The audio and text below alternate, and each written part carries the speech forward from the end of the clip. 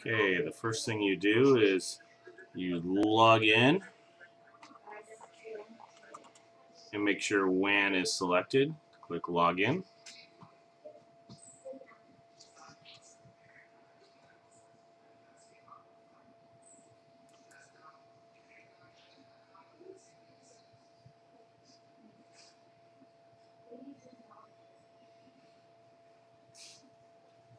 In this view, you go down here and select that you want to see what screens you want to see. This is for live view, but we're going to go to Playback. In Playback, it is fastest if you go over here and just do one screen at a time.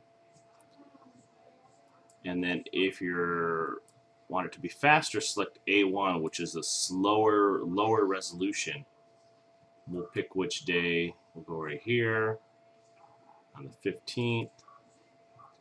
Do the video down here. Go right there. Click on where you want to go and play. Now this will be a lower resolution because it is A1. This is like the resolution that gets streamed to your phone, and that's the one that you can play back, and it's a lot easier, quicker to find something that way. And if you need full quality, then you know exactly what time to go. Then you can go and pick, you can stop this recording and go back and change to camera 1 and then do your playback. So I can play back here, which is the higher resolution. You can see the better quality.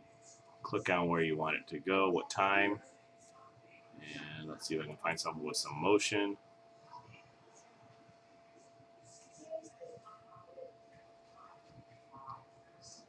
And it does take a while after you click on something for it to come through, because it is slower at this resolution there. It just changed to 419.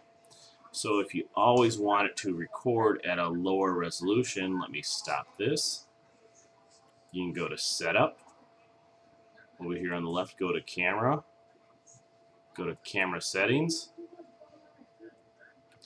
And for the code streams, you'll select Regular, and you can change it. The resolution, you can put it down to a HD1 or a D1. D1 would probably be decent enough for you there and still be able to see stuff. Then you would change it to motion detection and also change that to D1. We got regular, change it to D1. And then also the alarm really is not being used on here, but the alarm you could also change to D1, or that's only if an alarm gets triggered, it'll record at that resolution. But you just want to make sure motion detection, which most of your cameras are on, and then the regular, you can say, is D1 also. And then you would save those changes. So over here is the main video that gets recorded, and then this is the substream, which essentially gets streamed to your phone.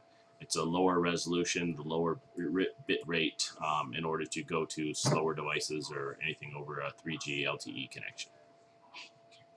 That's it. Enjoy.